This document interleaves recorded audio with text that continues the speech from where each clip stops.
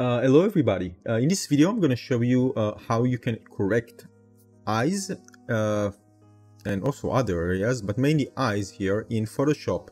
I'm using different apps in order to correct face of AR art that I made with Midjourney and other AR generators.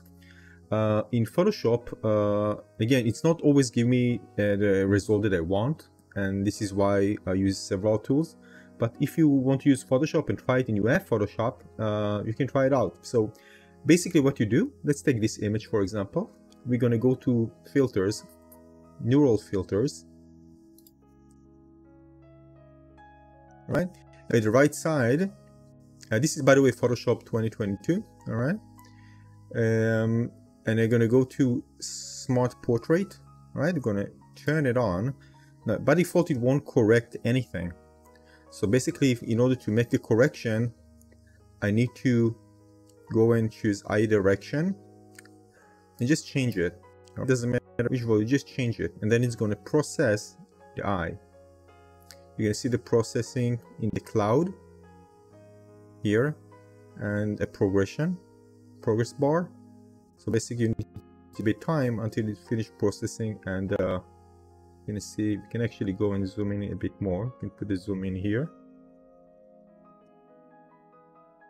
All right, and you can see now again it wants everything, and for some images it might work well for you, but for some it might work. So if you have Photoshop, this is an option. This can change the direction of the eye. All right, I can change also other things. For example, if I go and change happiness, put happiness, take a look here. It changed also the nose here, you see, and also the skin, and also the lips, basically working on the face. All right, and also expression. But basically, you see, when you change things for the other areas, it will actually process it. Now if you do, you go and do OK. Let's accept that. And let's go closer so we can actually see the differences. Oh, all right. I'm just going to go back with history. I didn't make a copy. So we can see the differences. All right.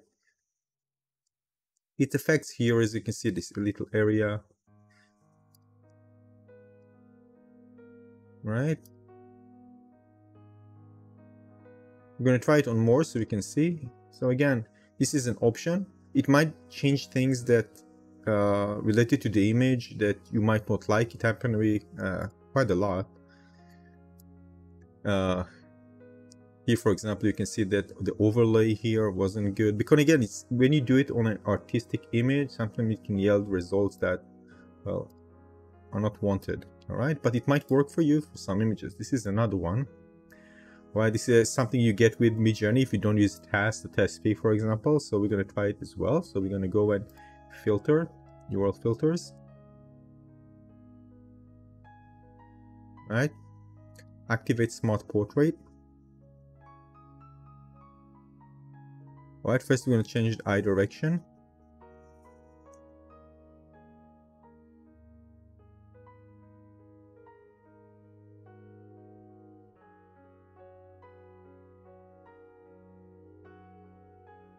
Take some time, but here we go. So you can see here that it's not perfect, right? They did a pretty good job, right? By the way, keep in mind that what you can do, I'm going to show you in a moment, you can actually just under mask, just copy an area. If we're going to go with expression, let's do some, I don't know, let's do with the happiness again. By the way, we can change age as well. So if I go facial age, but you can see this actually affects the area, you see. So you just cancel it. See, just affected the entire area. So this is not really, no, it's not good unless you do it, and what you're gonna do is just copy the area that you want the effect, and the other one you just ignore. All right, so let's do it again. I just change that. You can see the effect. All right, it doesn't solve this one with the nose, you see.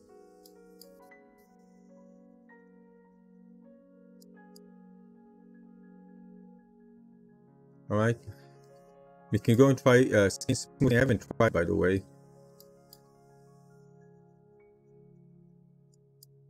No. So you see, it's still a problem. All right. Now, so let's see if we want to just maintain a certain part, we're going to duplicate the layer. All right, we're going to duplicate the layer. So we have the original layer and the other one. We're going to apply, we're going to apply the neural filters to the duplicated layer. All right, and we're going to go and do iteration there.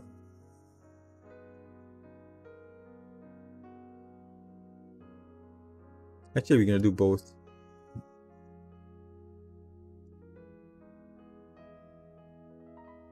Does it, you're going to restart, so just do it. All right, this is all right. Let's say that this is okay. All right,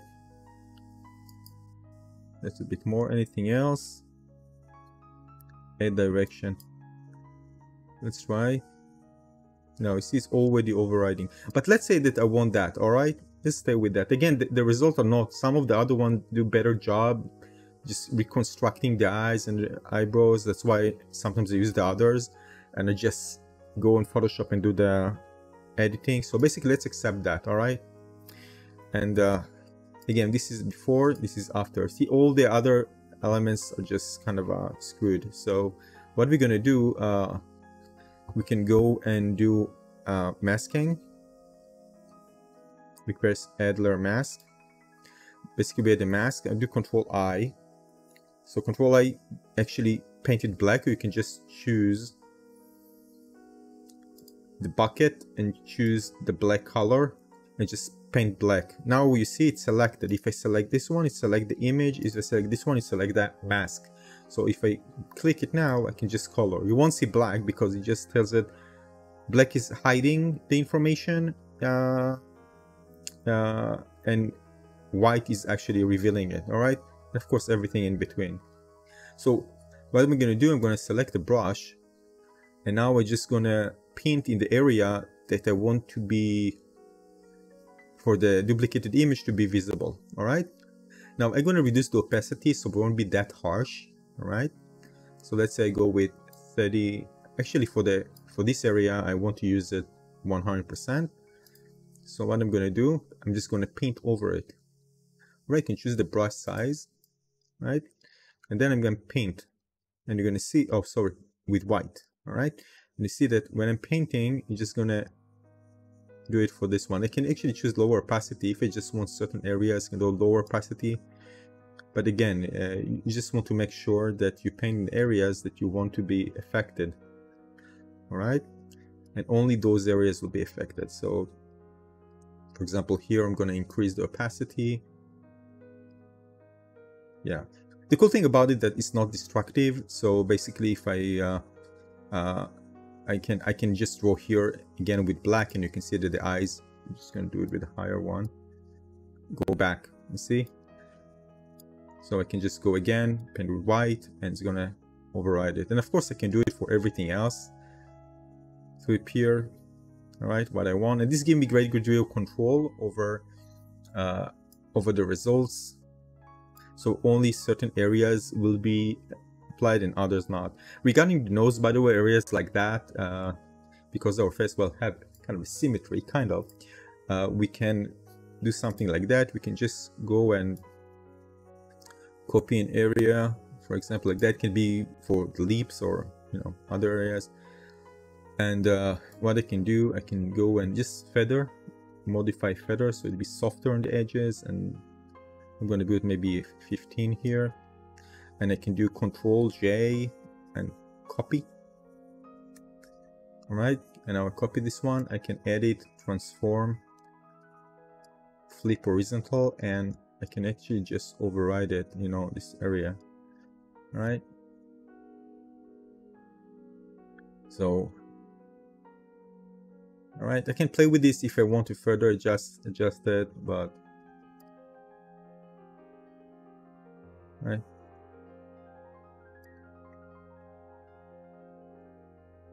can go here and make some. Again, there are ways to with Photoshop to deal with all of that. It's smaller. Just gonna merge the two layers. Just this one won't. This one.